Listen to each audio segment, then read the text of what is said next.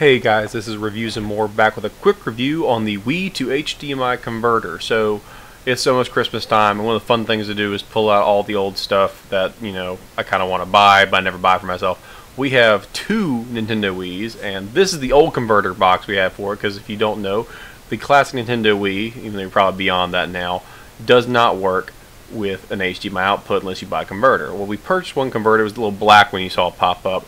It's really just a RGB converter. It's not an actual design for the Nintendo Wii, but it just connects up to it, and it was garbage. It made it black and white and terrible. This is the updated one that I bought. It was $15. It's called the Wii to HDMI converter.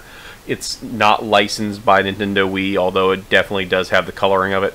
It is essentially just a aftermarket converter. It was on Amazon for 15 bucks, and we want to make, you notice there's two Wiis there. One's my wife's from college, one's mine from college. And they're both perfectly functional, but we can't play them. We got a 4-year-old who's starting to love Mario. So we have all these old Mario games that he can play that for him is just like the most amazing in the world, because he doesn't know any better. He's 4. And he gets to see us play it. Like, he likes watching us play. He's a little gaming dork. But essentially, we want to get this thing to work. So the first set of converters, a little black box you saw in the first few seconds of the video, that thing was garbage. Didn't work.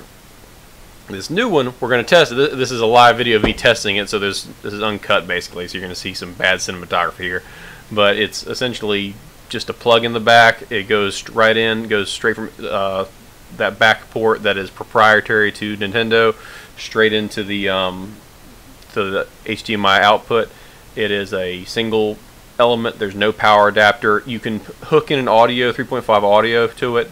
Here's my incredible camera work. Excellent stuff here.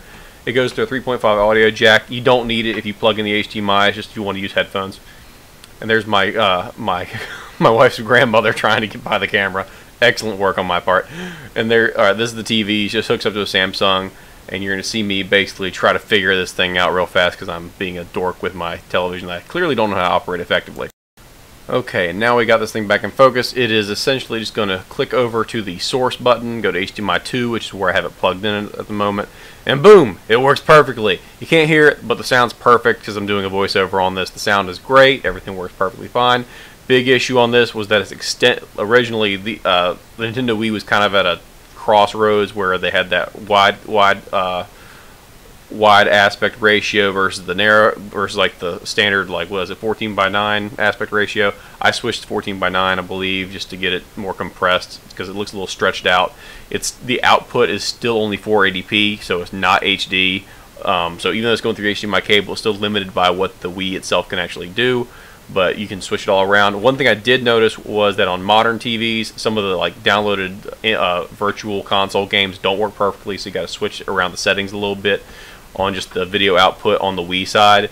But overall, I'm super happy with it. It's like we just got a toy back that we haven't had access to for a number of years because none of the TVs will work with it. So my son's been playing it, I've been playing it, my wife's been playing it. We're playing like Mario Galaxy. It's a whole lot of fun. So I have the link down in the description to the actual listing on Amazon, and thanks for watching.